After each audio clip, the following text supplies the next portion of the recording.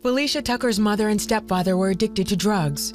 When she was 14, her parents' drug supplier started showing interest in her. He was 16 years older. When he would come over to get his money or whatever, he'd sit there and talk and chat a little bit, but he would always tell me that I was beautiful. I remember he kissed me, and I felt awkward because I'm like, this is a grown man. He's old enough to be my father. And then he started buying me stuff. I was like, wow. I felt like, man, he must really like me. He took me to his apartment one time. And he said, I want you to do something for me. He outright raped me. He said, now, you know, you've been teasing me and now it's time to pay up. I felt violated. I felt used. I felt dirty. That same year, Felicia's parents were arrested and sent to jail. The supplier paid the bail and demanded a trade to clear their debt. So they made a deal, I guess, with each other. He said he would get his money right or whatever, and he said, well, Felicia stays with me. Felicia had to drop out of school in the 7th grade and lived in isolation, enduring every type of abuse. For years, sometimes I didn't see another person because he kept me locked in a room. I felt like a slave, I did. He would sexually abuse me. He would call me out when he was ready for me. He said that I was his personal slave. I can do with you, I can kill you. He went from calling me beautiful to ugly. He beat me several times. I was close to death. During this time, Felicia's mom and stepfather made no effort to bring her home. He used to tell me he could kill me and nobody would know, because he could bury me at the bottom of the hill of that land. Nobody would know because nobody's looking for you. Nobody was looking for me.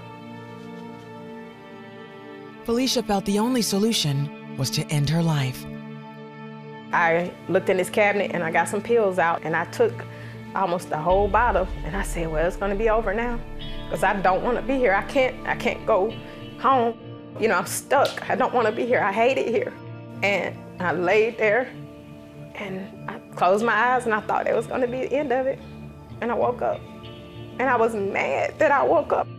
Felicia lived in mental and physical captivity almost 8 years. 14, 15, 16, 17, 18, 19, 20, 21. I missed out on so much. When she was 22 years old, she finally resolved to run away. Her chance came when her captor forgot to lock her bedroom door one day. He used to always tell me that he was gonna kill me if I left.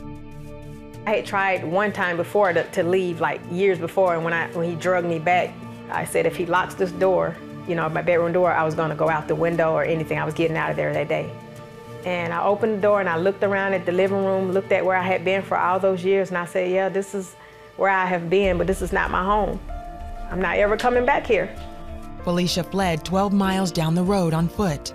I have not seen him. That was October 1997. I have never seen him again.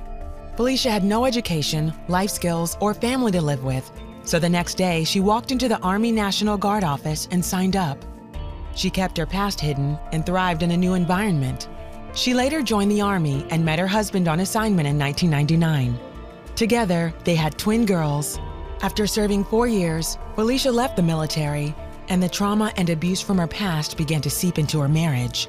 After a divorce in 2005, she found herself a single mother struggling to make ends meet. When she fell behind on her daycare payment, a church worker offered her a glimmer of hope. She said, your girls go to the daycare here at the church. Why don't you all come to church this Sunday? She said, and I want you to know that as long as you show effort, your girls will have a place to stay, you know, a daycare. And I was just looking at her like, wow, she's showing me mercy. It made me feel love. I remember the pastor preaching. He said, if there anybody in here that hasn't made Jesus their Lord and Savior. And my heart just started beating real fast, I mean like in my throat. And I walked to the altar and I got saved. I gave my life to Jesus Christ that day. I just felt, I don't know, I just felt like the weight of the world was off my shoulders. I felt so light. I felt like dancing. I mean, I could have did flips the way I was feeling inside. Before I was in bondage, physically, spiritually. I didn't know who God was, but when I felt the love of God, it's like that ball just started unraveling and I could start living again. Today, she is happily remarried, has a great job, and both of her daughters love God. Felicia says her new faith not only changed the course of her future, but it even changed her perspective on the past. He freed me from that bondage or feeling like I owe somebody, and he also freed me of that hurt. I forgive that man. I forgive him. I do. I pray he gets saved. I mean, I never thought I would be living the life I live today. You know what I mean? I belong to him, and I wouldn't trade it for the world. He says that I'm beautiful. He says that he loves me unconditionally, and I am the apple of his eye.